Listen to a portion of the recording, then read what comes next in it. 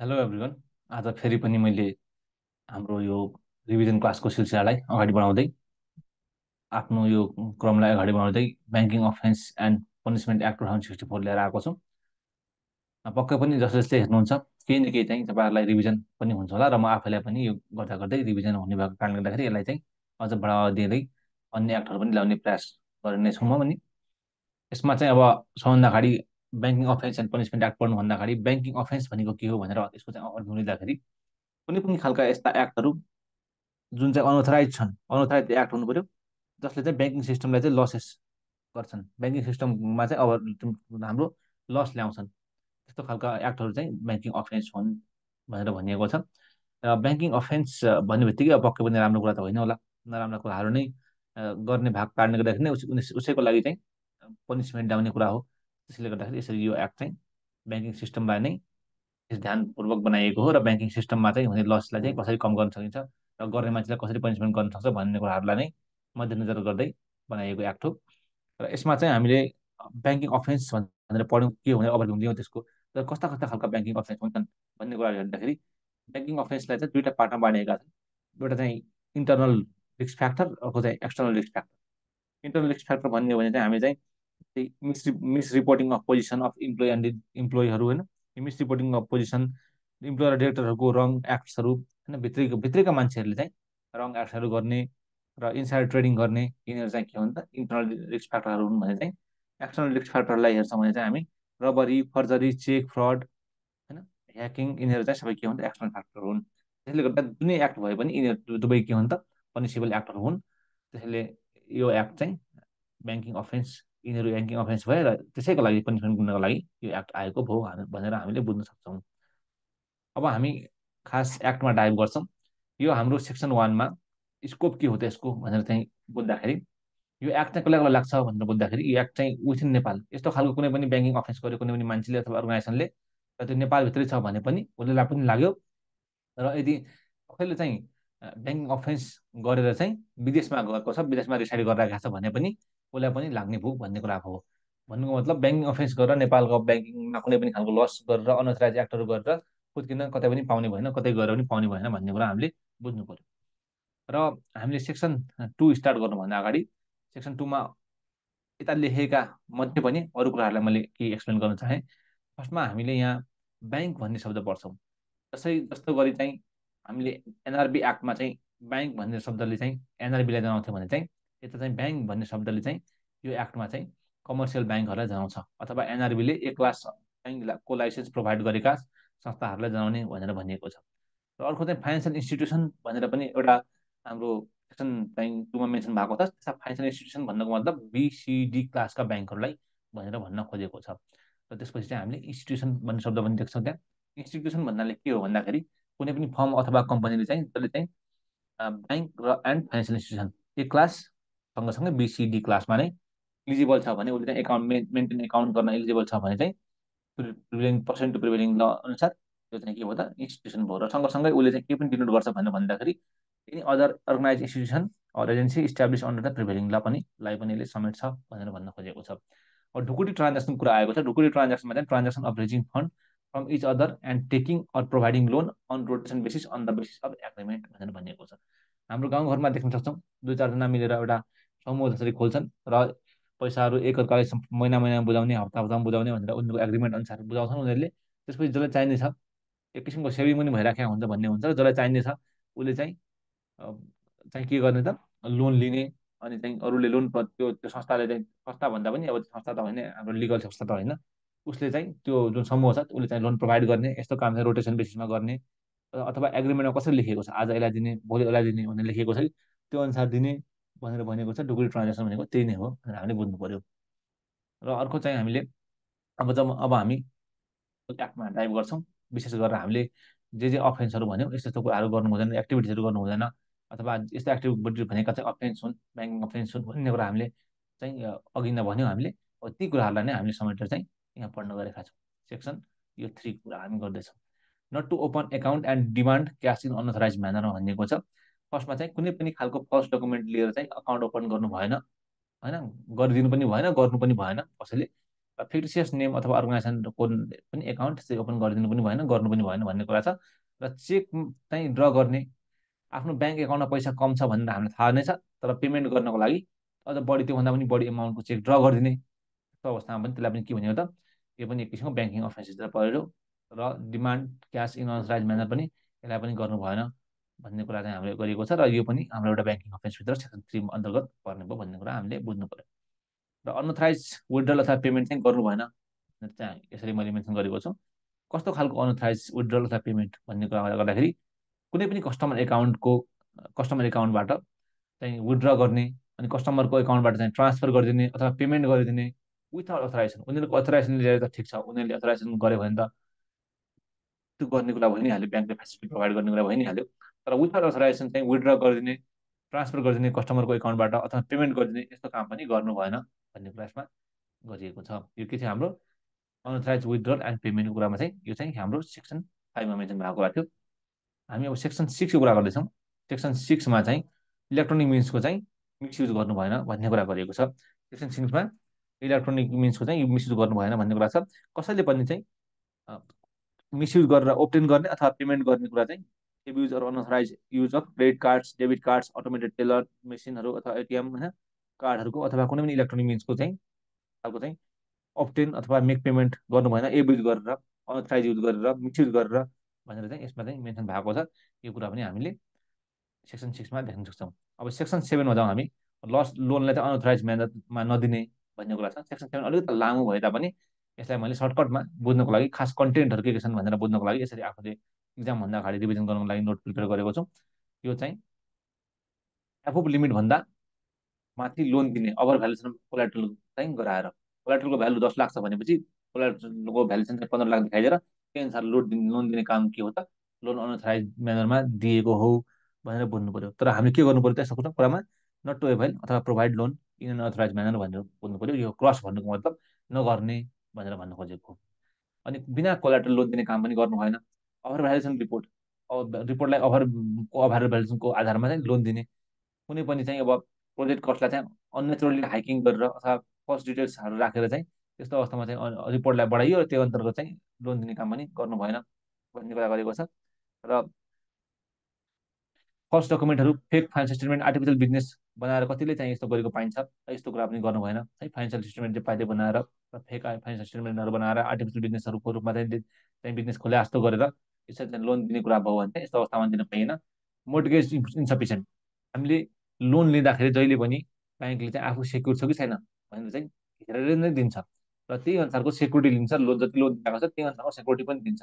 आफूले उसले कुनै पनि तरिकाले चाहिँ रिस्क दिने कुरा भएन, र अन्त्यमा पैसा उठेन भने पनि सेक्युरिटीलाई चाहिँ कुनै पनि तरिकाले चाहिँ डिस्पोज गरेर त्यहाँबाट पैसा उठाउने भन्ने उसको उद्देश्य नै हुन्छ। त्यसले गर्दाखेरि मोर्टगेज उसले चाहिँ सफिसियन्ट हुनैपर्छ। मोर्टगेज सफिसियन्ट भएन भने हामीले प्रोभिजनिङ गर्ने कुराहरू पक्कै पनि ब्याङ्क अडिट गर्दा हामीले थाहा नै पाइसकेका होलाौँ। त्यसले गर्दाखेरि यो कुरा पनि मोर्टगेज इन्सफिसियन्ट भएर पनि लोन दिने यस्तो कुराहरू चाहिँ गर्नु भएन भन्ने कुरा छ। अब एउटा मोर्टगेज छ, अरू कुनै पनि ब्याङ्कबाट लोन लिएको छ, त्यही मोर्टगेजमा अझ लोन दिन खोज्यो भने चाहिँ त्यस्तो अवस्थामा पनि दिनु भएन है भनेर भनेको छ। अझ अरू लोनमा युज भएको मोर्टगेजमा नै अझ फेरि लोन दिनु भएन भन्ने कुरा छ। तर यस्तो अवस्थामा कतिलाई दिनु पाइन्छ भन्दाखेरि जब रिलिज गरिन्छ कोलाट्रल चाहिँ रिलिज गरेर ल्याइन्छ अरू ब्याङ्कबाट चाहिँ त्यस्तो अवस्थामा दिन पाइन्छ। विथआउट ड्यू रिलिजको चाहिँ अवस्थामा चाहिँ दिनु भएन भन्ने कुरा छ। तर एउटा एक्सेप्सन छ यस्तो उसमा। एक्सेप्सन के को कुरामा छ भन्दाखेरि consortium lending under परिपार्श्व agreement covered by collateral भनेर भनेको छ।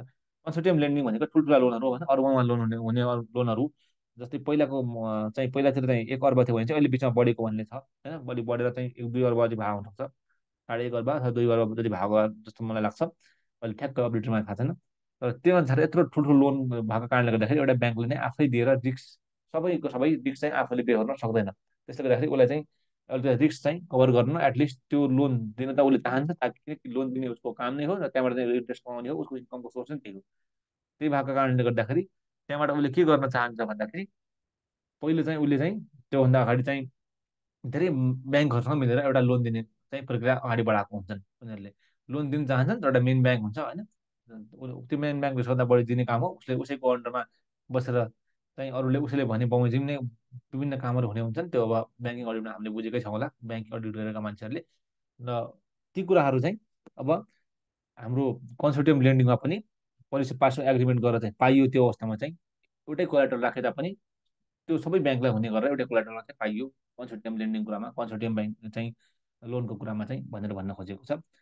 अरू केसमा चाहिँ पाइएन भन्ने कुरा छ। ल लोन टु इम्प्लोइ छ against बाइलज।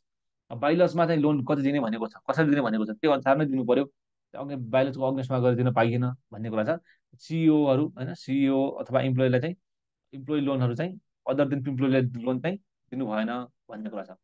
Other than employee loan चाहिँ दिनु भएन। इम्प्लोइ लोन जसरी दिने भनेको दिए भनेको छ त्यसरी नै दिनु पर्यो, लमा बायोलजमा प्रिस्क्राइब गरे अनुसार भन्ने कुरा गरेको छ। र प्रोमोटर, डिरेक्टर, सेयर होल्डर चाहिँ अरू चाहिँ जसको चाहिँ फाइनेन्सियल इन्ट्रेस्ट छ उनीहरूलाई चाहिँ लोन दिनु भएन, लोनै दिनु भएन भन्ने कुरा छ। तर उनीहरूले चाहिँ कुनै पनि खालको डिपोजिट, गोल्ड राखे होइन, फिक्स डिपोजिटको रिसिप्ट राखे होइन, कुनै पनि तरिकाको फिक्स डिपोजिटको रिसिप्टहरू राखे र गभर्मेन्ट गभर्मेन्ट बन्डहरू राखे भने चाहिँ यस्तो अवस्थामा चाहिँ फेरि दिन पाइयो। किनकि अब यो त सेक्योर भयो नि त, आफ्नो फाइनेन्सियल इन्ट्रेस्ट भए तापनि उनीहरूले चाहिँ सिक्युरिटी राखे, त्यसले गर्दाखेरि यसरी दिन पाइयो भनेर भनिएको छ। यसरी चाहिँ हाम्रो सेक्सन 7 पनि सकिन्छ। ओभरअलमा यसमा के पऱ्यो त हामीले एभब लिमिट लोन दिनु भएन, ओभर भ्यालुएसन कोलाटरल गरेर बिना कोलाटरल लोन दिनु भएन, ओभर भ्यालुएसन रिपोर्टकोमा चाहिँ लोन दिनु भएन, जुन चाहिँ अननेचुरली हाइक गरेको छ project कस्टलाई best on the first डिटेल्सहरूमा। अनि फल्स डकुमेन्ट्सहरू अथवा falls financial statement artificial business बनाएर चाहिँ लोन दिन आएको छ भने त्यस्तो अवस्थामा चाहिँ कुनै पनि तरिकाले लोन दिनु भएन। मोर्टगेज इन्सफिसियन्टसम्म चाहिँ लोन दिनु भएन, त्यही अनुसारको लोन जति मोर्टगेज छ त्यही अनुसार नै लोन दिनु पऱ्यो भन्ने कुरा छ। र त्योभन्दा बढी दिनु भएन भन्ने कुरा हो। सेम मोर्टगेज चाहिँ हरेक लोनबाट लिनु भएन अनलेस एन्ड अन्टिल त्यो क्लियर भएन नभएसम्म चाहिँ अरू ब्याङ्कहरूबाट। र त्यसमा चाहिँ कन्सोर्टियम लेन्डिङको कुरा थियो, कन्सोर्टियम चाहिँ लोनको कुरा थियो, त्यो व्यक्तिगत एक्सेप्सन कुरा छ, परिपार्श्व एग्रिमेन्ट चाहिँ हुनु पऱ्यो त्यसमा भन्ने कुरा छ। लोन टु इम्प्लोइ अगेन्स्ट बाइलज, बाइलज अन्तर्गत लोन दिनु भएन। फेरि लोन टु इम्प्लोइमा पनि सिइओ र इम्प्लोइ अथवा इम्प्लोइलाई चाहिँ बाइलज अन्तर्गत नै दिनु पऱ्यो, बाइलज भन्दा बाहेकका कुनै पनि अरू कुराहरूमा चाहिँ दिनु भएन भन्ने कुरा छ। र सँगसँगै चाहिँ के छ त, प्रमोटर, डिरेक्टर, सेयर होल्डरहरूलाई चाहिँ जसको चाहिँ फाइनेन्सियल इन्ट्रेस्ट हुन्छ तिनीहरूलाई चाहिँ लोन दिनु भएन भन्छ। तर उनीहरूले चाहिँ gold, fix deposit, रिसिप्टहरू, government bond as a security राख्यो भने त्यस्तो अवस्थामा चाहिँ दिन पाइयो भन्ने कुरा हामीले बुझ्न सक्छौँ। यो के थियो त हाम्रो सेक्सन 7का कुराहरू। सेक्सन 7मा एक कुराहरू पढ्यौँ हामीले। अब सेक्सन 8मा जानेछौँ हामी। सेक्सन 8मा चाहिँ हामीले misuse of bank assets or resources भन्ने कुरा छ। कसैले पनि ब्याङ्क एसेट्स र रिसोर्सेसहरूलाई चाहिँ मिसयुज गर्नु पाएन भन्ने कुरा छ। हामी त्योभन्दा अगाडि चाहिँ सेक्सन 9 हो यो। सेक्सन 8मा चाहिँ हामी त्योभन्दा अगाडि के पढ्छौँ भन्दाखेरि कसैले पनि चाहिँ क्रेडिटलाई मिसयुज गर्न पाएन भन्ने चाहिँ पढ्छौँ है त। मिसयुज अफ क्रेडिट, क्रेडिटको मिसयुजको कुरा, जुन तरिकाले जुन कुराको लागि जुन पर्पजको लागि ब्याङ्कले लोन दिएको छ त्यो अन्तर्गत नै, त्यो पर्पजको लागि नै त्यो लोन चाहिँ युटिलाइजेसन हुनु पर्यो। अब युटिलाइजेसन भएन भने हामीले प्रोभिजनिङ गर्ने कुरा हामीलाई थाहै छ। यो हामीले ब्याङ्क अडिट गर्ने मान्छेलाई त पक्कै पनि 100% प्रोभिजनिङको कुराहरू थाहै छ है त। किनकि त्यो जुन पर्पजको लागि लोन दिएको थियो त्यो पर्पजको लागि नै भएन भन्नुको मतलब त्यो रिस्क बढी छ भन्ने तरिकाले 100% प्रोभिजनिङको अवस्थामा चाहिँ हामीले गर्ने गर्थ्यौँ। यहाँ चाहिँ अब त्यही कुरा नै हो, मिसयुजको कुरा चाहिँ हामीले हेर्ने गर्थ्यौँ ब्याङ्किङ अडिटमा। त्यो कुरा चाहिँ मिसयुज भएको छ कि छैन भनेर हेर्ने गर्थ्यौँ। यहाँ पनि मिसयुज हुनु भएन, मिसयुज चाहिँ गर्नु नै भएन। त्यो लोन लिने मान्छेले पनि जुनको लागि चाहिँ लिएको छ त्यसैको लागि दिनु पर्यो। र त्यो मिसयुज भएको छ कि छैन भनेर हेर्ने काम पनि फेरि ब्याङ्कको पनि हो। त्यही अनुसार उसले चाहिँ टाइममा चाहिँ हेर्नुपर्छ भन्ने कुरा पनि छ है त। यो त हाम्रो के हो त सेक्सन 8को कुरा छ। सेक्सन 9मा हामीले मिसयुज अफ ब्याङ्क एसेट्स र रिसोर्सेसको कुरा गर्छौँ। सेक्सन 9मा चाहिँ एसेट्स र रिसोर्सेसको कुरा गरेको छ। यसमा चाहिँ कुनै पनि प्रोमोटर, मैले सर्टकटमा सामान्य भएको कारणले खासै लेखिने यसमा, तर पनि कुनै पनि प्रोमोटर होइन, सेयर होल्डरहरू र सेयर होल्डर अथवा डिरेक्टर जसको चाहिँ फाइनेन्सियल इन्ट्रेस्ट छ, जसको चाहिँ फाइनेन्सियल इन्ट्रेस्ट छ तिनीहरू, र सँगसँगै हाम्रो चाहिँ अरू के हुन सक्छ त, सिइओ, इम्प्लोइज होइन, यिनीहरू त अब काम गर्ने मान्छेहरू त हुन् त, एडभाइजरहरू, एडभाइजर, म्यानेजिङ एजेन्टहरू होइन, यिनीहरू चाहिँ, अनि अरू कुनै तरिकाले एसोसिएटहरू, त्यस्ता एसोसिएटेड पर्सन अथवा अर्गनाइजेसन अथवा उनीहरूका फ्यामिली मेम्बर्सहरू भएपछि उनीहरूले चाहिँ कुनै पनि तरिकाले चाहिँ त्यस्ता पर्सनहरूले मिसयुज गर्न पाएन ब्याङ्कको रिसोर्सेस अथवा फाइनेन्सियल इन्स्टिट्युसनका चाहिँ होइन, फाइनेन्सियल इन्स्टिट्युसनले चाहिँ by एभाइलिङ credit or facility in any manner, कुनै पनि तरिकाले चाहिँ रिसोर्सेसहरू युज पनि गर्न पाएन र त्यस्तो क्रेडिट दिने कुराहरू चाहिँ कुनै पनि तरिकाले चाहिँ मिसयुज गर्न पाइएन, क्रेडिट दिएर मिसयुज गर्न पाइएन भन्ने कुरा गरिएको छ। तर कस्तो अवस्थामा चाहिँ अरू एक्सेप्सन छन् यसका, क्रेडिट दिने कुराहरू सँगसँगै एसेट्सका कुराहरू कस्तो अवस्थामा चाहिँ एक्सेप्सन दुइटा लेखेका छन् भन्दाखेरि, तर चाहिँ कुनै पनि तरिकाले चाहिँ लोन्स र एडभान्सेस चाहिँ सिइओले अथवा इम्प्लोइ अफ द ब्याङ्कले चाहिँ पाइरहेको छ भने चाहिँ तपाईँले के अन्तर्गत पाउनु पऱ्यो, इम्प्लोइ फेसिलिटी स्किम अन्तर्गत पाउनु पऱ्यो प्रिभेन्टिङ ल अनुसार। त्यो अन्तरको कुरामा चाहिँ यो चाहिँ मिसयुज गरेको भनेर बुझिने छैन भनेर हामीले बुझ्नु पर्यो। र सँगसँगै कुनै पनि तरिकाले चाहिँ board of डिरेक्टरले board of director अथवा फाइनेन्सियल इन्स्टिट्युसनको ब्याङ्कको बोर्ड अफ डिरेक्टर अथवा फाइनेन्सियल इन्स्टिट्युसनको बोर्ड अफ डिरेक्टरले चाहिँ कुनै पनि फ्यामिली मेम्बर्स अथवा क्लोज रिलेटिभहरूलाई चाहिँ फ्यामिली मेम्बर भन्दा पनि फ्यामिली मेम्बर्सलाई भनेको छैन, क्लोज रिलेटिभलाई भनेको छ। Close relative having approval of board of directors अथवा board of directors of bank or financial instrument भनेर भनेको छ, तिनीहरूले चाहिँ पाइयो। फेरि यस्तो अवस्थामा बोर्ड अफ डिरेक्टरले नै एप्रुभ गरेको अवस्थामा चाहिँ क्लोज मेम्बर्सहरू क्लोज रिलेटिभ्सहरूलाई चाहिँ त्यस्तो अवस्थामा पाइयो। फ्यामिली मेम्बरको कुरा मेन्सन गरेको छैन, भन्नुको मतलब फ्यामिली मेम्बरलाई दिन पाइएन भनेर नै अहिले बुझ्नु पऱ्यो हामीले नर्मल्ली है त। यो कुराहरू रह्यो हाम्रो सेक्सन 9 अन्तर्गत। अब हामी यो पढ्दैछौँ सेक्सन 10। सेक्सन 10मा हामीले not to acquire assets or open account who has over dues or is black listed. यस्तो पर्सन जसको चाहिँ अब पैसा तिर्न बाँकी छ ब्याङ्कलाई, र चाहिँ उसलाई चाहिँ ब्याङ्कले ब्ल्याक लिस्टेड पनि गरिसक्यो, भइसकेको छ ब्ल्याक लिस्टेड भने पनि त्यस्तो मान्छेले चाहिँ कुनै पनि एसेट्स अथवा अक्वायर गर्ने कुरा अनि कुनै पनि अर्को एकाउन्ट खोल्ने कुराहरू चाहिँ त्यस्तो गर्न पाएन जबसम्म उसले ओभर ड्युलाई तिर्दैन अथवा ब्ल्याक लिस्टिङ हटाउँदैन भन्ने कुरा छ। यसमा चाहिँ अझ विस्तृत रूपमा भनेको छ स्याल remit money to bank by opening account with local foreign भनेर त्यो गर्न पाइएन। स्याल रिमिट कुनै पनि तरिकाले स्याल रिमिट चाहिँ मनी एन्ड के गर्न पाइन्छ मनी कुनै ब्याङ्कमा by open account with local fund bank or अपरेट account or purchase mobile अथवा immobile assets in any manner कुनै पनि तरिकाले किन्न पाएन अथवा acquire title or possession our such assets without settling the dues. यस्तो कुराहरू गर्न पाएन सेटल ड्यु सेटल नगरसम्म भन्ने कुरा गरेको छ। तर एक्सेप्सन छन्। एक्सेप्सन के कुराहरू छ भन्दाखेरि deposit in account for repay of loan up to 30 दिनसम्म चाहिँ डिपोजिट गर्न पायो, रिपे गरिरहेको छ लोनकै रिपेमेन्टको कुरालाई लिएर चाहिँ जो त्यसले त्यस्तो एकाउन्ट खोल्न खोजिरहेको छ अथवा रिपे गर्न खोजिरहेको छ भने चाहिँ त्यस्तो अवस्थामा चाहिँ चाहिँ यो माथिको कुरा चाहिँ लागू हुने भएन भन्ने कुरा भयो। र आफ्नै डेली बेसिक निड्सको लागि डेली लाइफ मेन्टेनेन्सको लागि नै सामान्य पैसाहरू चाहिँ विड्र गर्न खोजिरहेको छ भने चाहिँ त्यस्तो अवस्थामा पनि यो कुरा लागू हुने भएन, यो त गर्न नै पाइयो भन्ने कुरा चाहिँ यसमा मेन्सन गरिएको छ। यो केमा छ हाम्रो सेक्सन के हो त यसको सेक्सन 10 हो भन्ने कुरा हामीले बुझ्नु पर्यो है त। सेक्सन 10 र हाम्रो अब state banking offence and punishment भनेर भनेपछि सेक्सन 3देखि सेक्सन 11सम्म चाहिँ लेखिएको छ हाम्रो सब्जेक्टमा, त्यो पनि हामीले त्यही अनुसार नै जानुपर्छ भन्ने कुरा हामीले बुझ्नु पर्यो है त। अर्को चाहिँ ब्याङ्कले चाहिँ अब अगाडि लोन दिएको थियो, त्यो हाम्रो के हो त सेक्सन 11 हो। सेक्सन 11 अन्तर्गत चाहिँ अब ब्याङ्कले अगाडि लोन दिएको थियो, एकचोटि चाहिँ लोन प्रोभाइड गरेको थियो, इन्स्टलमेन्ट अनुसार दिने भनेर भनेको थियो। त्यस्तो अवस्थामा चाहिँ अब के भयो भन्दाखेरि प्रोजेक्टमा लस हुन थाल्यो। प्रोजेक्टमा लस भयो, त्यो प्रोजेक्टमा लस भयो भन्दैमा उसले चाहिँ तिर्न सक्दैन भन्ने तरिकाले चाहिँ फेरि अरू चाहिँ अन्य चाहिँ क्रेडिट फेसिलिटीहरू चाहिँ इन्स्टलमेन्टहरू चाहिँ नदिने भन्ने कुरा चाहिँ हुँदैन, त्यस्तो गर्नु हुँदैन भन्ने कुरा चाहिँ छ है त। अगाडि नै इन्स्टलमेन्टमा लोन दिने भनेर एग्रिमेन्ट भइसकेको कारणले गर्दाखेरि ब्याङ्कको तर्फबाट चाहिँ यस्तो गल्ती हुनु भएन। Not to stop the remaining instalment in between in the way to cause loss to working project अथवा बरोवरलाई without sufficient basis and considerable reason. बिना चाहिँ कन्सिडरेबल रिजन होइन, बिना कन्सिडरेबल रिजन अथवा सफिसियन्ट बेसिसको आधारमा चाहिँ कुनै पनि तरिकाले चाहिँ त्यो प्रोजेक्टलाई अझ लस हुने गरी चाहिँ के गर्नु भएन त स्टप क्रेडिट फेसिलिटी स्टप गरिदिनु भएन, अरू अन्य इन्स्टलमेन्टहरूलाई चाहिँ स्टप गरिदिनु भएन भन्ने कुरा चाहिँ सेक्सन 11 गरेको छ। सेक्सन 12मा हाम्रो not to make loss by making अल्टरेसन in account or laser by committing fraud or forgery कुरा गरेको छ। फ्रडुलेन्ट चार्टहरू चाहिँ गर्नु भएन भन्ने कुरा गरेको छ। के हो त सेक्सन 12 हो। के कुराहरू गरेका छौँ भन्दाखेरि कसैले पनि furtherly एक्सनहरूलाई like tampering any matters sense बेग्लै बनाउने गरी चाहिँ त्यसलाई चाहिँ कुराहरूलाई बदल्ने तोडमोड गर्ने काम चाहिँ गर्नु भएन त्यो है।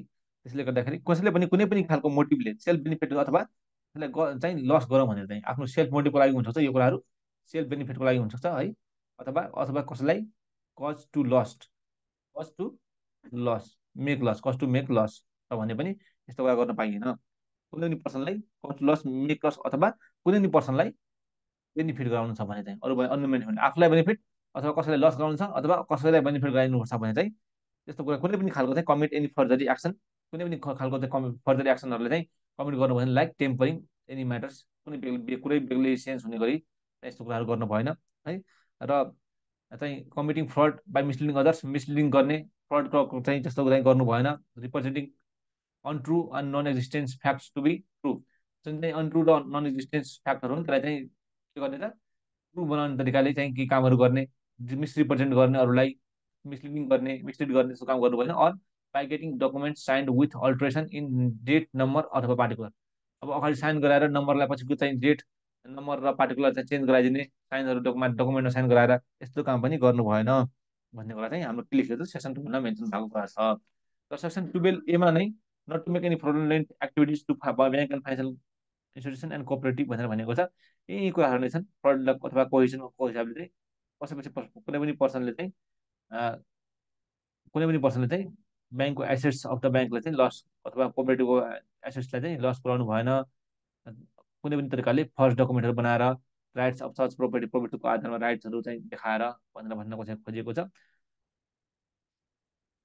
अनि कसैले पनि चाहिँ सेक्सन 12A मैले लेखेको छैन, यसमा सर्ट सर्टकटमा कुराहरू मैले गरिदिन्छु। सेक्सन 12A मा कसैले पनि चाहिँ अरू कुराहरू चाहिँ कुनै पनि पर्सनले चाहिँ ब्याङ्क एन्ड फाइनेन्सियल इन्स्टिट्युसन अथवा कोअपरेटिभ इन्स्टिट्युसनको चाहिँ by acquiring or कन्सिलिङ cash funds securities or other mobile and mobile assets of bank and financial institution or cooperative चाहिँ त्यस्तो कुरा तरिकाले चाहिँ लस गराइदिनु भएन, लस टु द ब्याङ्क गराइदिनु भएन। आफूले एक्वायर गरेर अथवा कन्सिलिङ क्यास आफूले कन्सिल गरेर अथवा फन्ड अथवा सेक्युरिटी अथवा अरू कुनै पनि mobile assets of the bank and financial इन्स्टिट्युसनको चाहिँ के गर्नु भयो नि त लस गराइदिनु भएन त्यस्तो अवस्था त्यो कुराहरूमा भन्ने कुरा छ। आफूले चाहिँ एक्वायर अथवा काउन्सिलिङ क्यासहरू फन्ड्सहरू सेक्युरिटिजहरू गरेर भन्ने कुरा छ। अर्को चाहिँ कुनै पनि चाहिँ मान्छेले कुनै पनि कसैले पनि लस गराइदिनु भने bank of cooperative इन्स्टिट्युसनलाई by making fraudulent transaction for their own benefit भन्ने कुरा छ। भन्नुको मतलब यसमा के कुराहरू छन् भन्दाखेरि कसैले पनि लस गराइदिनु भएन, के कुराहरूले चाहिँ के गरेर चाहिँ बाई फ्रड अथवा कोइजनले or make first documents relating to rights of such property त्यो बनाएर गर्नु भएन। सेकेन्डमा चाहिँ हाम्रो कुनै पनि चाहिँ अब लस उसलाई नगराइदिने कसैले चाहिँ एक्वायर गरेर एक्वायरिङ अथवा counselling cash fund securities or other mobile assets of the bank of institution or cooperative institution भनेर भनेको छ।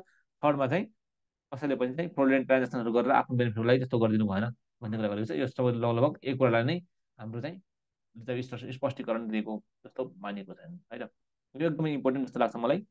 यो चाहिँ हाम्रो सेक्सन 13 को कुरा छ, त्यो त इम्पोर्टेन्ट जस्तो लाग्छ अरूभन्दा मलाई। यो भ्यालुएसन रिपोर्टको कुरा यहाँनिर चाहिँ अडिटरको कुरा पनि आउने भएको कारणले गर्दाखेरि पछि त ओभर भ्यालुएसन रिपोर्टहरू बनाउनु भएन भन्ने कुरा छ।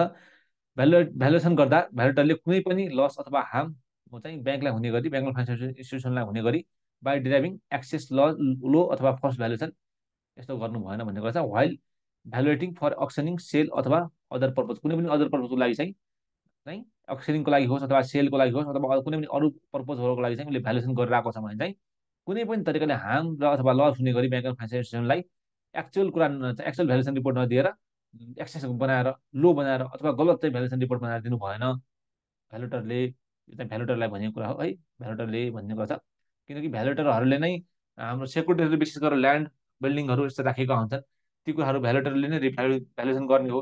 अब त्यसमा गलत कुरा देखाइदियो भने चाहिँ त्यसले गर्दाखेरि ब्याङ्कहरूलाई चाहिँ लस भयो भने त त्यो त भ्यालुएटरको पनि गल्ती हुने कुरा त्यसमा भयो, भ्यालुएटर पनि फस्ने कुरा भयो। त्यसैले गर्दाखेरि यस्तो गर्नु भएन भन्ने कुरा छ। र यस्तो गरे मापत त भ्यालुएटरले चाहिँ अब हाम्रो पनिसमेन्टको दायरामा आउने नै भयो। अर्को चाहिँ फाइनेन्सियल इन्ट्रेस्ट भएको भ्यालुएटरले चाहिँ भ्यालुएसनमा पर्सनल अथवा इन्स्टिट्युसन प्रोपर्टी गर्न पाउँदैन भन्ने कुरा छ। जस्तै मानौँ अब राम छ, रामको बुवाले लोन लिन खोज्दै हुनुहुन्छ, राम भ्यालुएटर हो र रामको बुवाले नै आफ्नै घर जग्गा नै राखेर चाहिँ भ्यालुएसन राखेर चाहिँ त्यसको भ्यालुएसन गराएर चाहिँ लोन दिलाउन खोज्दैछन्, रामले खोज्दैछ आफ्नो बुवालाई भने चाहिँ अब त्यो त जति सक्यो बढी भ्यालुएसनमा देखाउन खोज्ने त उसले। त्यसले गर्दाखेरि यस्तो खालको फाइनेन्सियल इन्ट्रेस्ट भएको भ्यालुएटरले चाहिँ आफ्नै त्यस्तो खालको पर्सनल इन्स्टिट्युसन अथवा प्रोपर्टी त्यसको भ्यालुएसन चाहिँ गर्न पाएन है त, इन्ट्रेस्ट भएको ठाउँको है त। क्रेडिट पाउनको लागि मात्र सेपरेट फाइनेन्स स्टेटमेन्ट बनाउने कुरा एकदमै इम्पोर्टेन्ट कुरा है त। यो क्रेडिट पाउनको लागि मात्र सेपरेट फाइनेन्स स्टेटमेन्ट बनाउने कुरा चाहिँ गर्नु भएन। पहिले अब दुई तिनवटा रिपोर्टहरू इस्यु भन्थे, एउटा चाहिँ गभर्मेन्ट अलग्गै जान्थ्यो, आइआरडीमा अलग्गै जान्थ्यो, एउटा अर्को फाइनेन्स इन्स्टिट्युसनलाई अलग्गै जान्थ्यो, एउटा अलग्गै हुन्थ्यो, एक्सटर्नल अलग्गै हुन्थ्यो, त्यस्तो बन्ने गर्थ्यो। तर अब आजकल त्यो सिस्टम हटिसकेको छ। आजकल एउटा रिपोर्ट बन्छ, एउटा डेटको एउटा रिपोर्ट बन्छ, त्यही रिपोर्ट सबै ठाउँ जान्छ हो। त्यस्तो कुरा चाहिँ सेपरेट फाइनेन्स स्टेटमेन्ट बनाउने काम चाहिँ गर्नु भएन भन्ने कुरा छ। र अडिटरले पनि सर्टिफाई गरिदिने different financial statement for same date अथवा पिरियड, सेम डेट अथवा पिरियडको लागि नै बनाइएको फाइनेन्स स्टेटमेन्ट डिफ्रेन्ट फाइनेन्स स्टेटमेन्टलाई चाहिँ सर्टिफाई गरिदिने काम चाहिँ गर्नु भएन। जुन चाहिँ नेपाल गभर्मेन्ट फन्ड डोनर अथवा एजेन्सी अथवा अदर इन्टिटीलाई चाहिँ इस्यु हुनेवाला छ त्यो कुरा विथआउट डिस्क्लोजिङ हिज ओपिनियन। तर डिस्क्लोज चाहिँ गर्नु पऱ्यो, यदि गर्न त पाइयो तर यो केका लागि गरिएको हो, के कुरालाई मध्यनजर गर्दै गरिएको हो भनेर चाहिँ यो कुरा चाहिँ विस्तृत रूपमा उसले डिस्क्लोज गर्नु नै पऱ्यो आफ्नो ओपिनियनमा भन्ने कुरा गरिएको छ। यो केमा छ त हाम्रो सेक्सन 13 कुरा छ। अब ढुकुटी ट्रान्जेक्सनमा जाउँ हामी।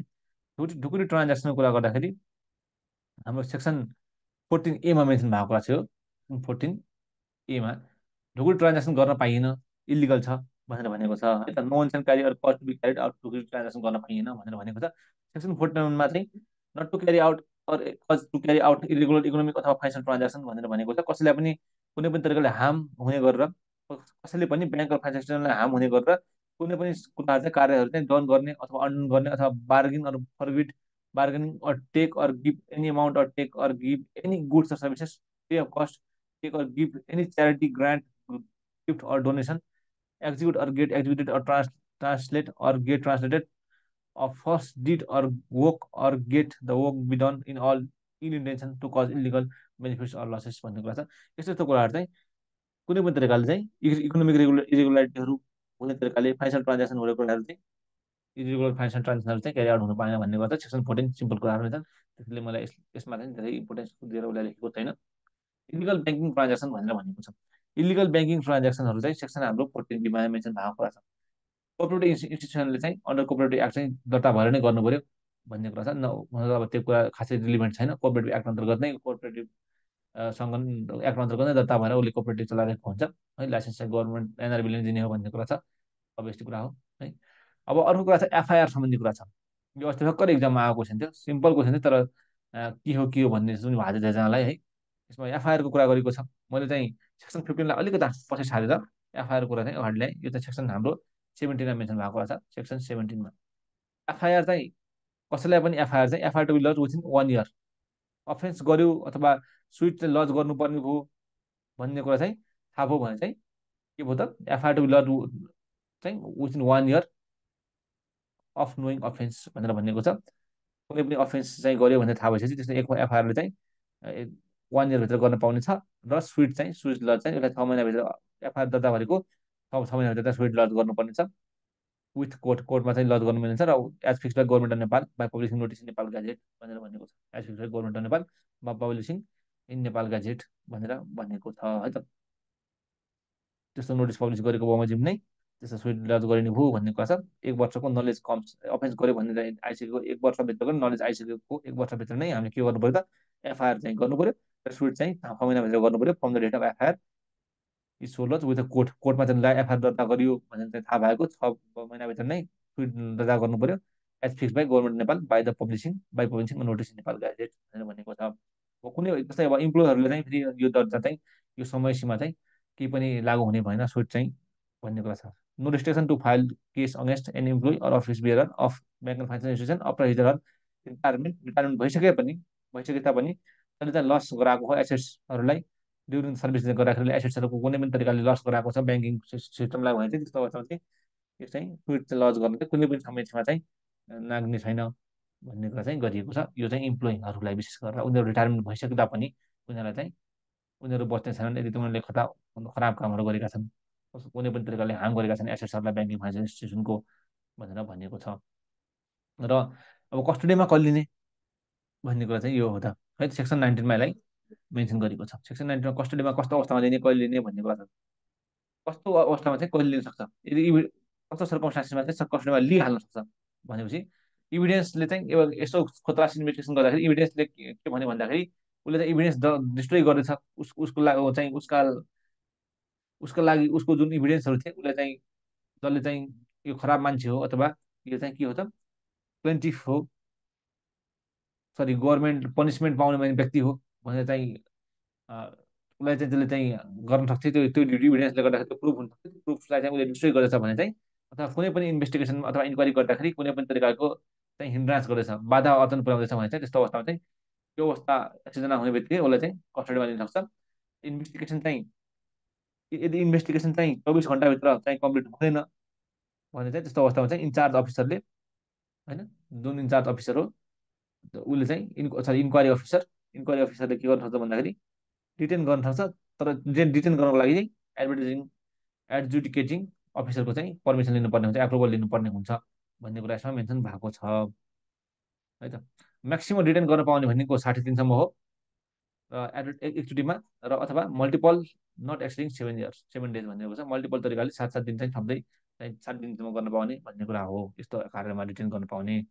र अफेन्स एन्ड पनिसमेन्टको कुरा छ। अफेन्स एन्ड पनिसमेन्टको कुराहरू चाहिँ सेक्सन हाम्रो 15मा मेन्सन भएको छ। सेक्सन 15मा अफेन्स एन्ड पनिसमेन्टको कुरा मेन्सन भएको छ र मैले यहाँबाट केही इम्पोर्टेन्ट कुराहरूलाई मात्र मैले लिएको छ, जुन चाहिँ सबैलाई मैले लिएको छैन। जुन भ्यालुएसनको कुरा थियो सेक्सन 13 अन्तर्गत, त्यो अन्तर्गत कसैले चाहिँ कार्य पनि नराम्रो कार्य गर्यो अथवा त्यस्तो कामहरू चाहिँ नगर्नुपर्ने कामहरू गर्यो भने चाहिँ फाइन इक्वालेन्ट एमाउन्ट इन्भल्भ, जुन एमाउन्ट इन्भल्भ भएको छ त्यो चाहिँ फाइन, त्यति नै फाइन हुने भयो। सँगसँगै चाहिँ 4 वर्षसम्म चाहिँ चाहिँ के हुने भयो त, इम्प्रिजनमेन्ट हुनसक्छ। र along with the recovery amount involve, recovery पनि गर्ने भयो एमाउन्ट इन्भल्भ चाहिँ, त्यसको त्यति एमाउन्ट चाहिँ fine equivalent, same amount fine equivalent पनि हुने भयो। र 4 वर्षको चाहिँ के हुने भयो त, त्यो अन्तर्गत नै पनिसमेन्ट हुन सक्ने भयो, इम्प्रिजमेन्ट हुन सक्ने भयो भन्ने कुरा छ। र सँगसँगै suit amount can not be establish, यदि सुट एमाउन्ट कति एमाउन्टको हो, कति एमाउन्ट हानि भयो नोक्सानी भयो भनेर चाहिँ इस्टाब्लिस गर्न सक्ने भयो भने चाहिँ त्यस्तो अवस्थामा then punish with fine up to 1 मिलियनको सम्मको चाहिँ फाइन लगाइनेछ भन्ने कुरा छ। र सँगसँगै इम्प्रिजमेन्ट अप टु 2 इयर्स चाहिँ गराइनेछ भन्ने कुरा छ है त। ढुकुटी ट्रान्जेक्सन गर्ने भनेर हामीले भनिसक्यौँ, सेक्सन 14 हामीले पढिसक्यौँ ढुकुटी ट्रान्जेक्सन बारेमा गर्न पाइँदैन भनेर।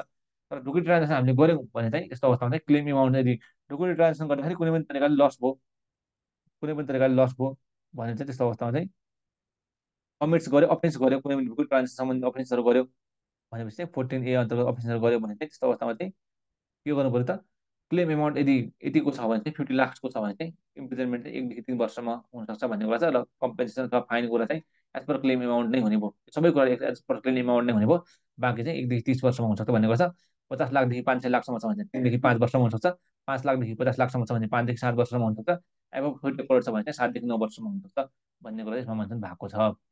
र यो हाम्रो एडजुडिकेसन प्रोसिडिङ भन्नुको मतलब एउटा नियम कानुन अनुरूप चाहिँ एउटा चाहिँ के हो त, उसलाई चाहिँ सजाय दिने प्रक्रिया कोर्टको माध्यमबाट हुन्छ कि अथवा कुनै तरिकाले हुन्छ सजाय दिने तरिका भन्ने कुरा हो। यो प्रोसिडिङ्स चाहिँ र disposal of the case not to be affected, के कुराले इफेक्ट गर्नु भएन, यो प्रोसिडिङहरू चाहिँ केसको प्रोसिडिङहरू चाहिँ र डिस्पोजलको कुराहरू चाहिँ, केसको डिस्पोजल गर्ने कुराहरू चाहिँ केले इफेक्ट गर्ने भएन भन्दाखेरि अफेन्डर डाई भए तापनि, जसले अफेन्ड गरेको हो अफेन्सर त्यो डाई भए तापनि यो कुराले चाहिँ यो हाम्रो प्रोसिडिङ्सहरूलाई चाहिँ केही पनि कुनै पनि हानि चाहिँ नोक्सानी अथवा यसले चाहिँ त्यो सकिने अब त केस बन्द भयो भन्ने कुरा चाहिँ हुने भएन भन्ने कुरा चाहिँ गरिएको छ। र यो मान्छे बितिसक्दा पनि त्यस्तो केही पनि फरक पार्ने छैन भन्ने कुरा छ। कुनै पनि तरिकाले डिस्पोजल अफ केस अथवा चाहिँ एडजुडिकेसन अफ प्रोसिडिङ्सहरूमा चाहिँ हानि गर्ने छैन। जुन चाहिँ इनिसिएटेड भएको थियो, एक्ट अन्तर्गत इनिसिएटेड भएको थियो, इफेक्टेड हुने छैन, बिते मान्छे बिते पनि भन्ने कुरा चाहिँ यसले कहाँ मेन्सन भएको छ, सेक्सन हाम्रो 25 मेन्सन भएको कुरा हो है त। अब change of order for with holding the assets अथवा of foreign individual, foreign इन्डिभिजुअलको एसेट्सको with hold चाहिँ गर्ने भनेर कतिले चाहिँ अर्डर इस्यु गर्न सक्छ भन्ने कुरा चाहिँ हाम्रो सेक्सन 24 मेन्सन भएको कुरा छ। एकदम इम्पोर्टेन्ट कुरा नै छ, आउन सक्ने कुरा नै छ जस्तो लाग्छ मलाई इक्जाममा पनि। यदि चाहिँ इफ इट नट एपियर्ड, उसलाई चाहिँ बोलाइयो कुनै पनि तरिकाले इन्भेस्टिगेसन अथवा इन्क्वायरी गर्ने क्रममा भने चाहिँ ऊ एपियर नै भएन इन फ्रन्ट अफ यो अफिसरको रूपमा है, इन्भेस्टिगेसन अथवा इन्क्वायरी अफिसरको अगाडि चाहिँ के भयो त, एपियर नै भयो भने चाहिँ यस्तो अवस्था चाहिँ not to take outside Nepal or create इन्कम्परेन्स over the property entitlement interest or concern hold by him or her with in Nepal if any till the person does not comes in front of the investigation inquiry officer भनेको छ। त्यो inquiry अथवा investigation अफिसरले बोलाउँदा भयो भने उसले appear भएन in फ्रन्टमा भने चाहिँ त्यस्तो अवस्थामा नेपालभन्दा बाहिर कुनै पनि खालका चाहिँ उसका चाहिँ प्रपर्टीहरू र कुनै पनि खालको इन्कम्परेन्स अब ओभर प्रपर्टी चाहिँ उसले इन्टाइटलमेन्टहरू बिखन गर्ने कुराहरूदेखि लिएर कुनै पनि इन्ट्रेस्टहरू चाहिँ उसले चाहिँ आफ्नो नेपालभन्दा बाहिर चाहिँ दिन पाउने छैन जबसम्म चाहिँ ऊ इन्क्वायरी अथवा इन्भेस्टिगेसन अफिसरको अगाडि आउँदैन भनेर भनेको छ। It sale be duty of all concern to comply with such offence order भनेको छ। उनीहरूले चाहिँ अब इन्क्वायरी इन्भेस्टिगेसन अफिसरले अर्डर दिएको अवस्थामा सबैले चाहिँ कम्प्लाई गर्नुपर्ने हाम्रो दायित्व हो भन्ने कुरा छ। र कम्प्लाई नगर्नेहरूलाई चाहिँ इन्क्वायरी अफिसरले के गर्नु सक्छ अथवा इन्भेस्टिगेसन अफिसरले कति गर्छ, 1 लाखसम्मको फाइन जरिवाना तिराउन सक्छ भन्ने कुरा छ। र लसेस यदि गभर्मेन्ट अफ नेपाललाई अथवा पब्लिक इन्स्टिट्युसनलाई कुनै पनि खालको लसेस भएको पनि छ त्यो कारणले गर्दाखेरि भने चाहिँ रिकभर गर्न सक्छ, त्यहाँबाट पनि उनीहरूको चाहिँ फाइन रिकभर गर्न सक्छ भन्ने कुराहरू यसमा मेन्सन भएका छन्। र विशेष गरेर अलिकता हाम्रो जति पनि हामीले पढ्यौँ त्यो सबै कुराहरू चाहिँ हाम्रो इक्जामहरूमा नै आएको छ, इक्जामहरूमा नै आएका कुराहरू सँगसँगै र आर्टिकलहरू मेन्सन भएका सी मेम्बरसिपमा आएका कुराहरूलाई मैले विशेष फोकस गरेर यो यहाँनिर भनेको छु है। र हामीले चाहिँ अफेन्सहरूको कुरा गर्दाखेरि हामीले सेक्सन 14B सम्म नै लेख्दा हुन्छ, सेक्सन 14B सम्म चाहिँ हामीले कुरा लेख्दा हुन्छ किनकि सबै कुराहरू अफेन्स हुन्छ। जहाँनिर सेक्सन 11 लेखेँ मैले, सेक्सन 14B सम्म नै हामीले अगाडि कुरा बढाउँदा हुन्छ।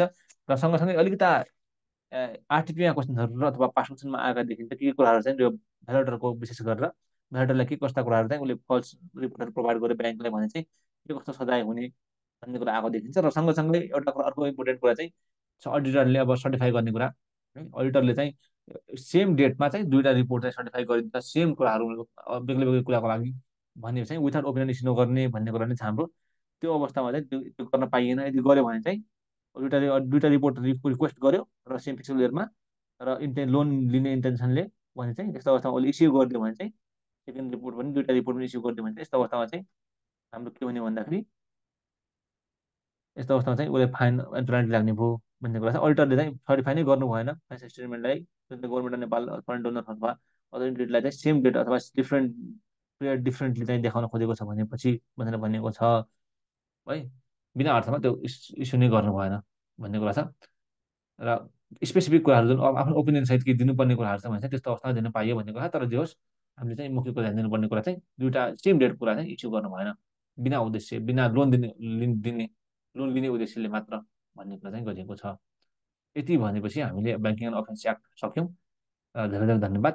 यस्तो यो भिडियोजहरू आजलाई मात्र नभएर पछिसम्मका लागि यो जबसम्म हाम्रो एक्टहरू रहिरहन्छन् तबसम्मको लागि नै यो चाहिँ हाम्रो फ्रुटफुल नै हुनेछन्।